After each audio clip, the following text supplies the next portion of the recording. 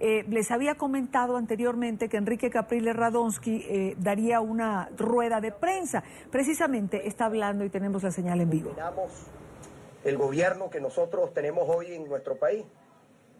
Porque ustedes como periodistas, quienes nos ven a través de los canales, que nos escuchan a través de las radios, las redes sociales, en un país que no hay, sobre todo los corresponsales extranjeros, en un país que no hay alimentos, pero sí hay bombas, en un país donde no hay medicinas, hablábamos ahorita de todo el tema de los niños recién nacidos, de todos los enfermos que están en los hospitales. El doctor Olivares, los que son médicos, nos pueden dar detalles al respecto.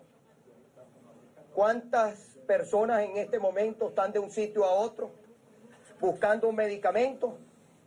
Pero,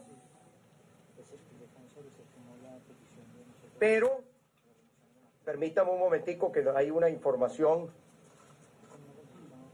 de último minuto, ya la vamos a comentar. Creo que no es ninguna sorpresa. Esto es de Mr. Músculo. Entonces, el tema al respecto es que lo que hoy pasó,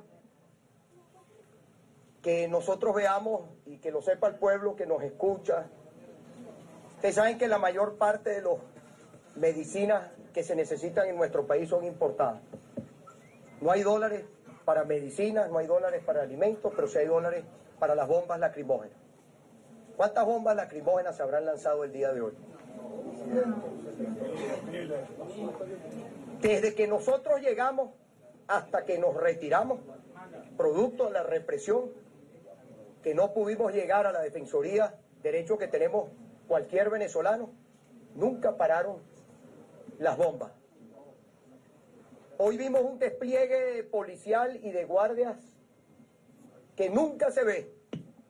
Cada vez que roban o matan a alguien en esta ciudad, aquí siendo Caracas la ciudad más violenta del mundo, municipio libertador, usted no consigue un policía.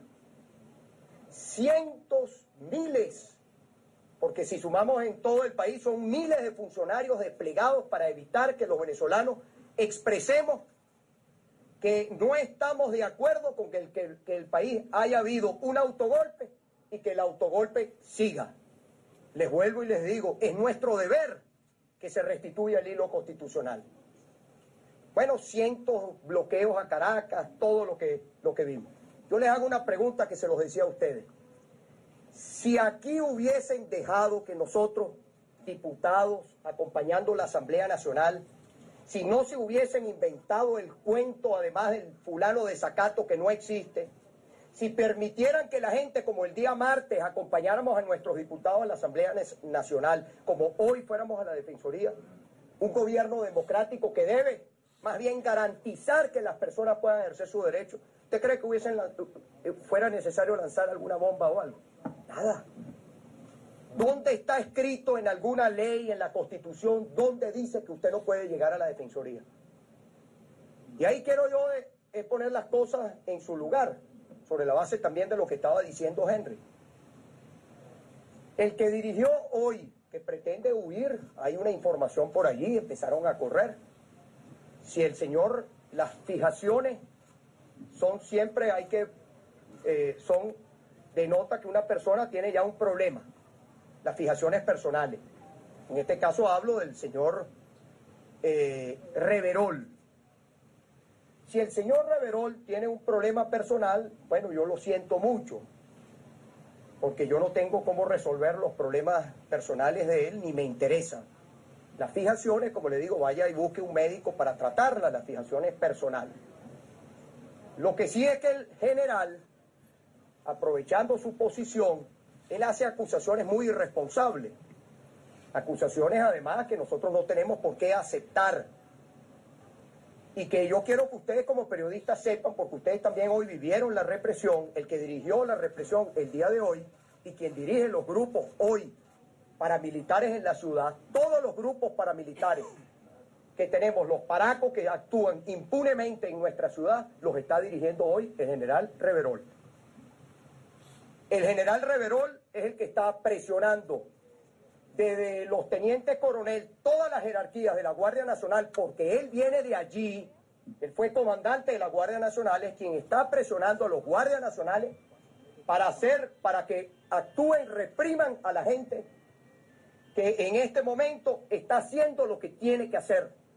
Porque los venezolanos no podemos ser indiferentes. Elegimos una Asamblea Nacional con más de 14 millones de venezolanos y nosotros no tenemos por qué aceptar que Maduro desconozca la Asamblea Nacional. Enrique Capriles Radonsky habla en este momento en esa rueda de prensa que da la unidad. Vemos allí en las imágenes, está Mixi Capriles de Ledesma, está también Henry Ramos Salú, vemos a Freddy Guevara también al fondo. Es la dirigencia de la unidad que está haciendo un balance de lo ocurrido el día de hoy.